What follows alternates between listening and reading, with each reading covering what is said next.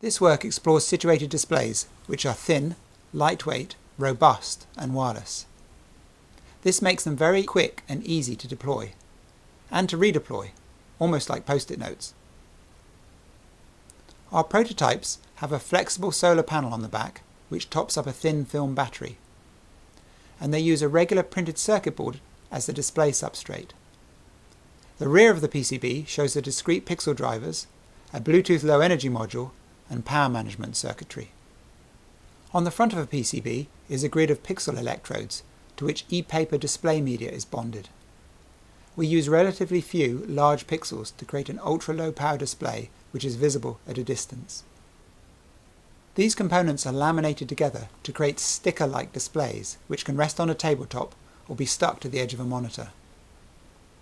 Even indoors, these displays harvest enough energy to update wirelessly many times per hour. Updates are sent from a smartphone, laptop, or in this case a tablet running a test application we developed. The display listens for updates over Bluetooth, and if one is received, it takes just a few seconds to transition to the new image.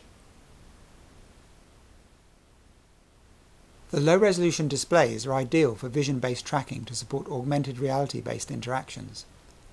Here we show a tablet-based configuration UI, but we can also use AR to provide users with more information relating to a particular display, such as a detailed weather forecast.